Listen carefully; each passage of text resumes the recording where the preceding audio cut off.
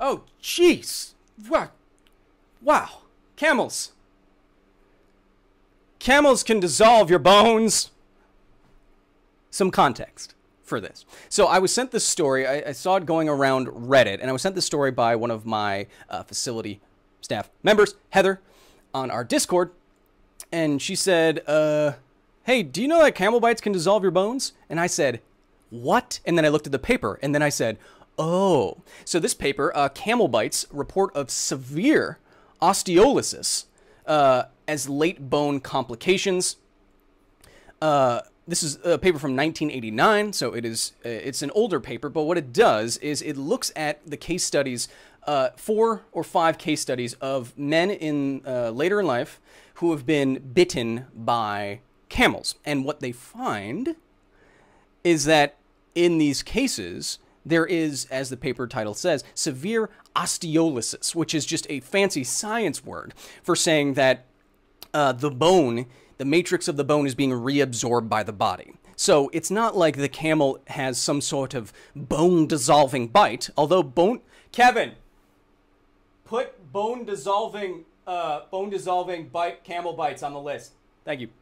So it doesn't have like bone-dissolving venom, even though that'd be pretty sick. No, rather it causes the bone to wither away and reabsorb itself. And this is due a lot of the times when a camel bites you or another animal bites you. I didn't know this, but bone deterioration and reabsorption after an animal bite is very common. I learned something today, and hopefully you did too. But what these bites actually do is cause osteomyelitis, I believe it's called, and this is a bone infection. And so these bone infections can kill the bone and destroy material, or, you know, a bite could literally, you know, fracture a bone and can cause a lot of damage, and then the body will reabsorb the bone. I'm laughing because so camels in particular in this case study really caused this bone reabsorption thing. So you could say their bite kind of caused dissolving bones. But what you may not know is that camels are really mean.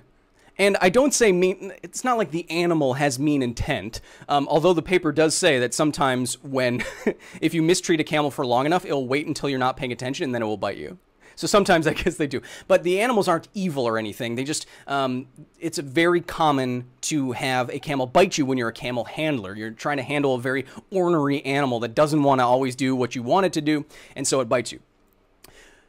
Like I said, what I did not know is that these bites are really, really bad. So let me read you a sentence from this paper, a couple of words that I've never seen strung together before. The upper limbs were involved in 94% of cases. The injuries sustained varied from deep wounds, such as avulsion of the scalp, that's the entire top of your head ripped off, traumatic tracheotomy, that's literally having your throat ripped out, gas gangrene to fractures, so severe infection to your bones, and amputations and decapitations. Yeah. So, camels, when you piss them off, they might rip your throat out, and then your bones might dissolve. And if that doesn't sound like one of the most scary / badass things you've ever heard, oh man. Okay, let's get back to the chat. Talking about bone dissolving camels for a good 5 minutes there. That's fun.